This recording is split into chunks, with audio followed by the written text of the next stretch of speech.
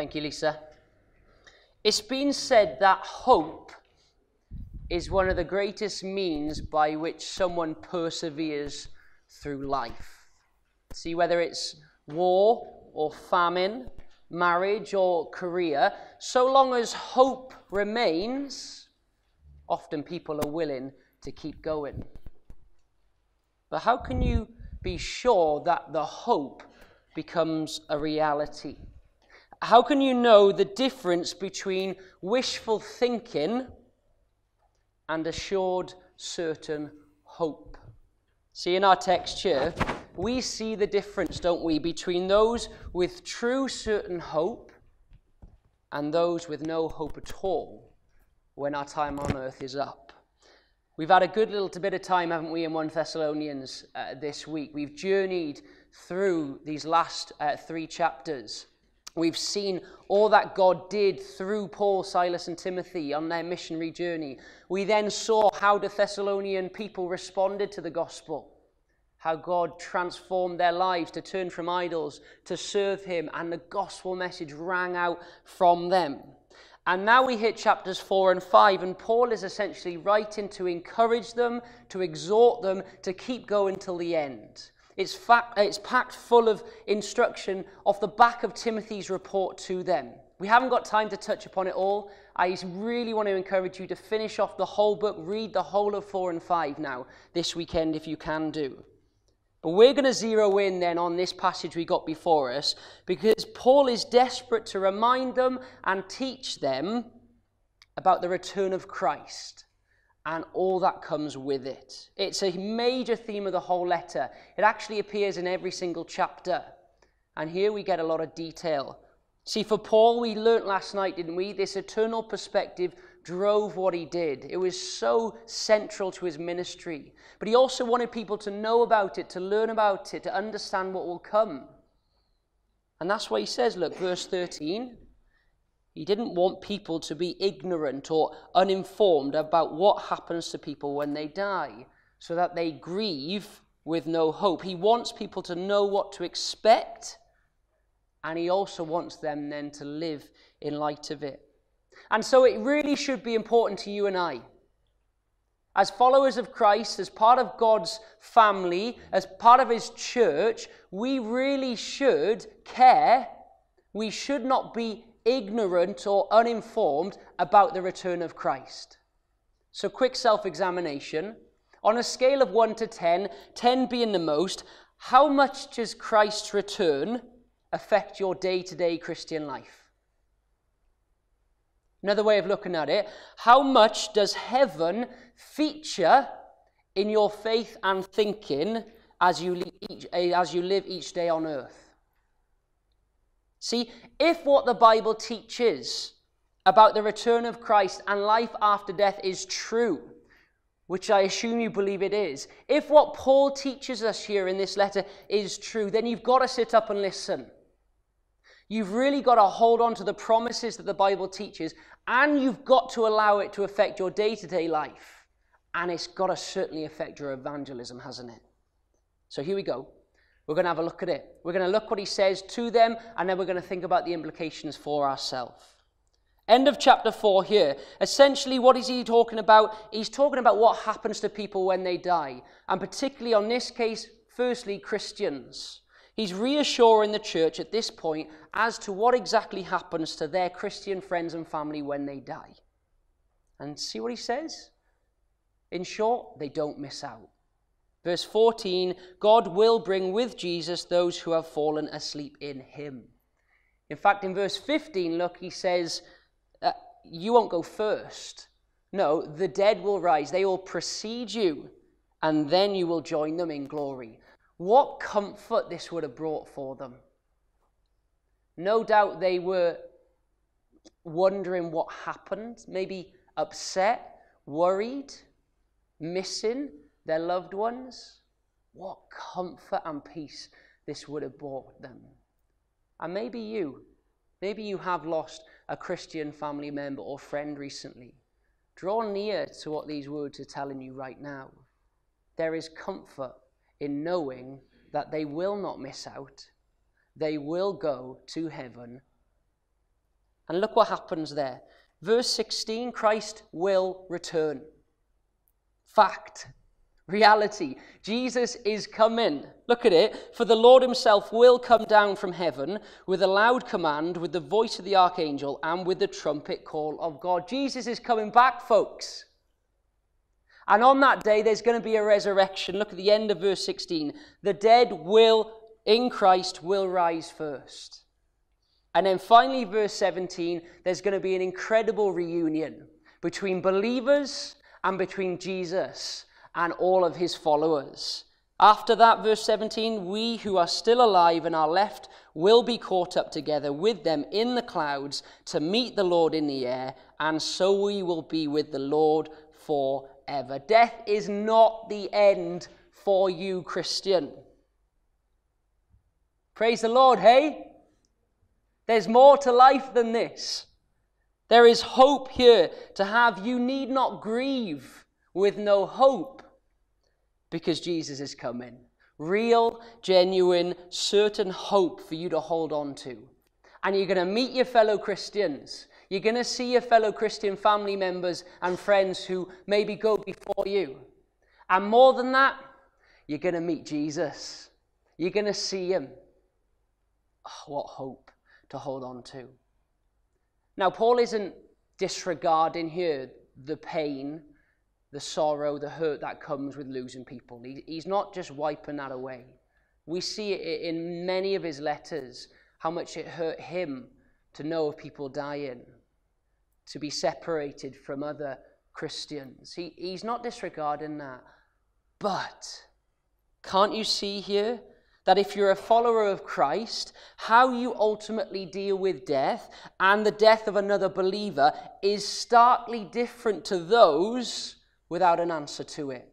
And that's what he's trying to say to them. It's so different. There's absolute hope available for you.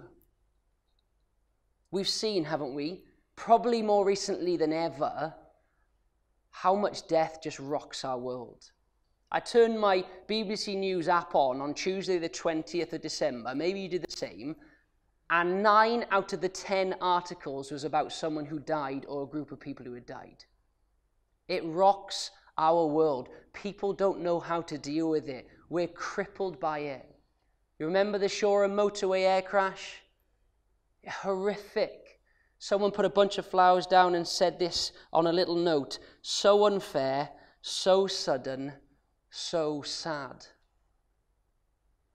See, one of the greatest lies of our world is that we're unstoppable and we're invincible. Yet death strikes one blow and the whole thing falls apart. People don't know how to deal with death. And it's going to come to everyone. Yet look what Paul is saying here to the believers. He says, Thessalonians, Christian believers. In fact, he says, Christians in sport, you can have certain hope. You need not despair or grieve. Christ is coming. He will return. You're going to see him, and you're going to live with him forever. Incredible hope here. See how radically different the Christian approaches the finish line of life? I heard a story recently of a Welsh couple out in West Wales, grew up going to like an old Welsh chapel, purely out of tradition, really. But they had a son, and as he was growing up, he decided to go to a different youth group at a different church. And he enjoyed it, and he went regularly. And actually, his mum tells a story that he would come back, and she would be getting his clothes to put in the washing machine. And as she was kind of turning out the pockets, picking up little pieces of paper with Bible verses on, thinking, what's this all about? He would go to church on a Sunday night in his jeans and his t-shirt, and they would be horrified because he wasn't in a suit. And yet, a few years on, he contracted leukemia. It was aggressive. It all happened fast. And he deteriorated. And they tell the story that he was lying there in hospital. They were standing by his deathbed. And he looked at them in the eye and said, Mum, Dad, don't worry about me. I know where I'm going. I just want you to come with me as well. See, what gives a young lad like that such assurance and hope? What gives Paul such assurance and hope to be able to approach death in this way? Well, it's rooted in verse 14 here. Look at it. For we believe that Jesus Christ died and rose again, and so we believe that God will bring with Jesus those who have fallen asleep in him. See, the basis of Paul's confidence, the root of Christianity's hope, is completely and utterly built upon the truth of Jesus' death and resurrection. This is what it's all about. Because he took your place, because he bore your sins, because he satisfied God's wrath, right here, right now, you're forgiven and redeemed. And because he smashed death to pieces, he rose victorious, and he sat on high right now, you can know that death is not the end, and there is life beyond the grave. See, the tomb, it really could not hold the living, breathing, scarred but victorious body of our Lord Jesus Christ. He's alive. And Paul says, because he's alive, you too will live. See the logic? If he died and rose again, so will you if you trust in him. Jesus is our risen Savior.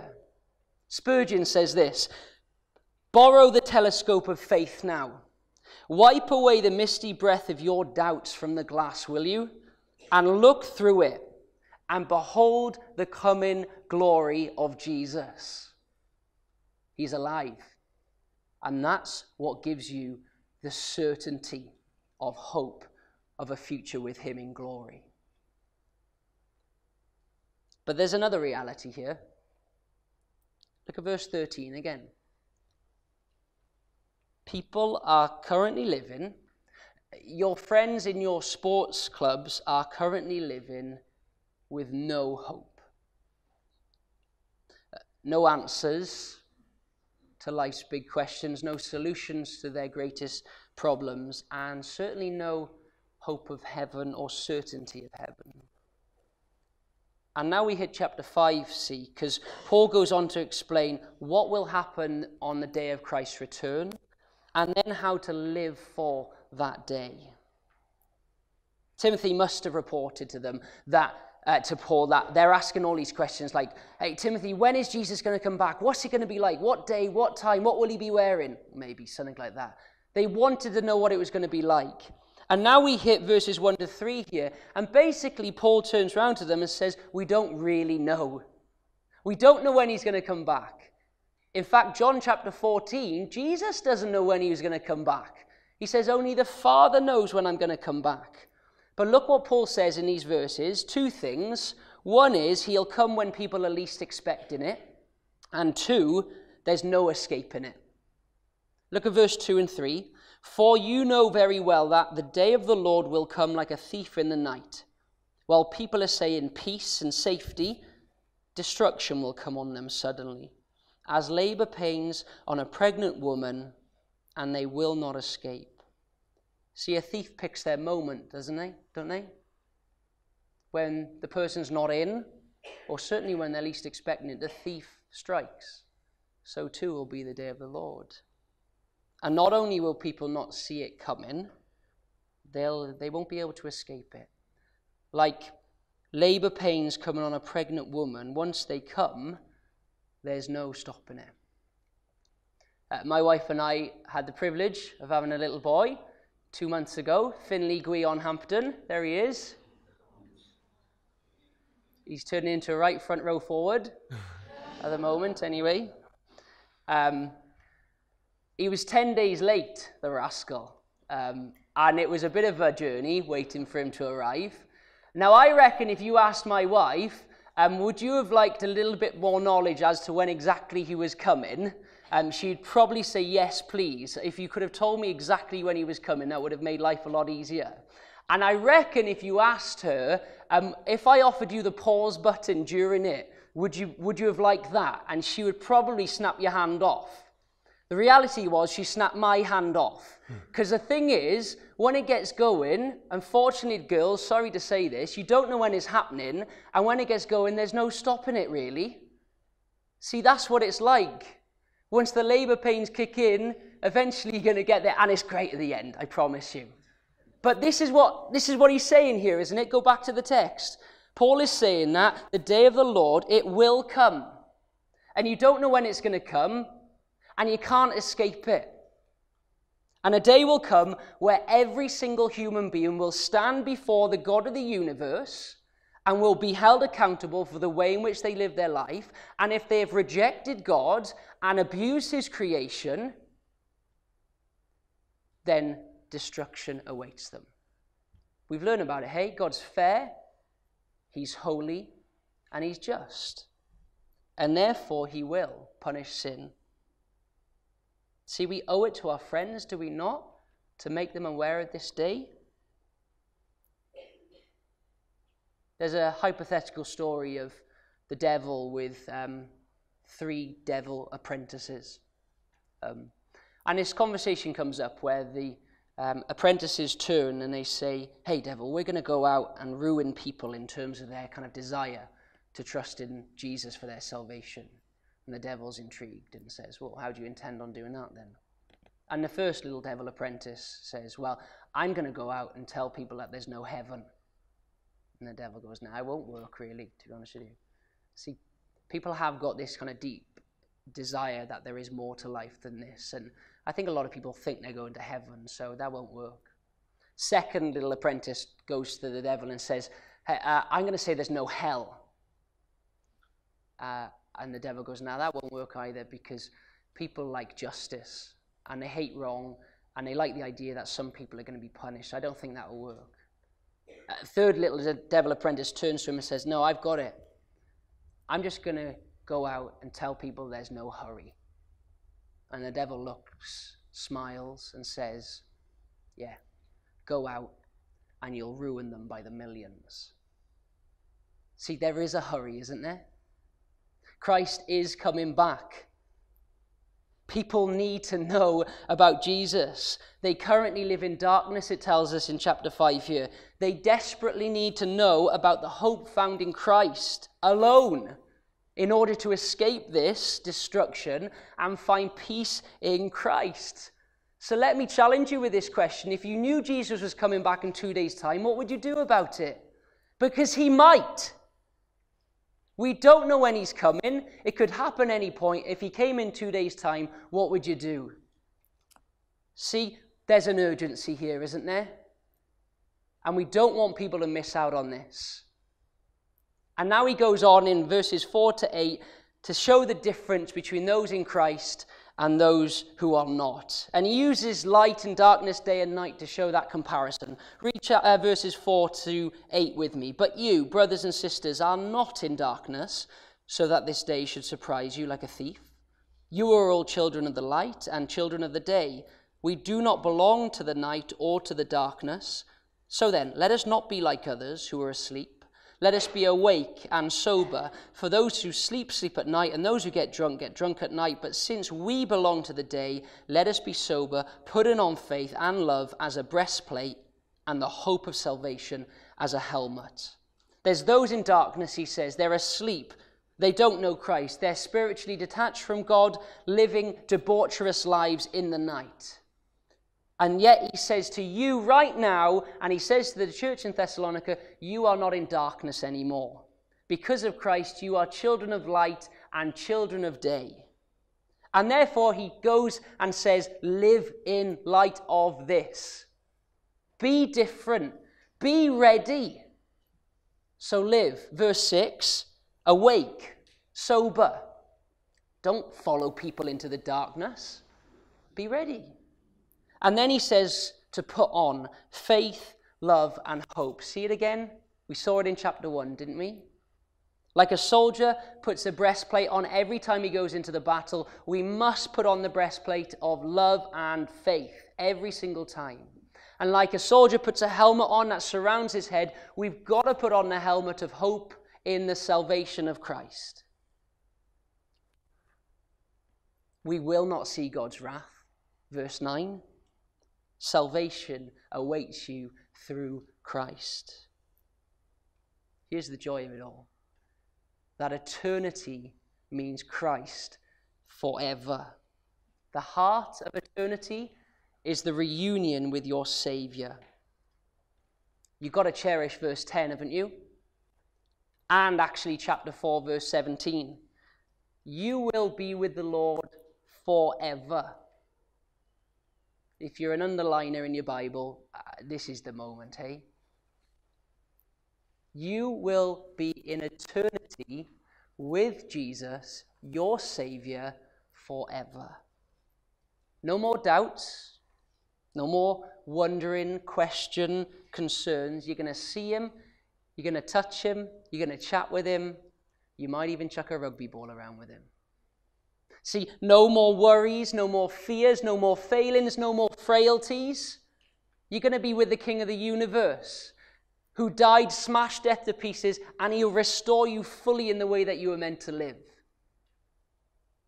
See, this is a knowledge to have about the future now, isn't it? This is such a comfort to hold on to when there are believers dying around you. And now we've got a hope here for you and for anyone if they choose to trust in Christ, which should drive you every single day to live until that final day. As we close, here's the challenge, hey? Will you join with Paul? Will you join with the church in Thessalonica to make it your life's mission to bring as many people with you into heaven as possible? Will you? Because here's the opportunity. You've got the answer. You've got the solution. You've got the certainty of Christ. On the 4th of July back in 1854, there was this well-known criminal, Charlie Peace, they all called him. He was hanged in the middle of London. As he's being marched to the gallows, there's a priest walking behind him, reading out this liturgy. He said, those who die without Christ experience hell, which is the pain of forever dying without the release which death itself can bring. As he's reading it out, Charlie stopped, turned to the priest, and said, do you believe that? Do you honestly believe what you just read out to me? The priest is all flustered, doesn't quite know what to say, turns and says, yeah, I suppose, I believe so. The criminal turned to him and says, well, I don't. But if I did, I'd get down on my hands and knees, I would crawl over the whole of Britain, even if it was covered in broken glass, just so I could save and rescue one person. See, death is not the end. Your friends in your sports clubs need not to live in darkness anymore. We have a hope, which is so beyond just wishful thinking. We have an assured, certain hope in Christ, secured for you purely through the death and resurrection of Jesus. And he's going to return. And when he returns, he's going to sweep you up and you're going to be reunited with him forever. So between now and then, hey, with the help of God, whatever comes your way, will you dare to tell the good news of Jesus to the world of sport? Let me pray. Heavenly Father, thank you that the whole of Christianity and the whole of the hope of heaven is based purely on your Son Jesus and not on us. Thank you that he died for us in our place. He rose victoriously, showing us he is the King of the world, that death is not the end. And now we have hope of enjoying you forever. Would we put on faith, love, and hope daily to live for you until that day? But would we be brave, bold, courageous to hold out this hope to others around us, so they too will stand with us on that day and enjoy you forever? Pray this all in your name. Amen.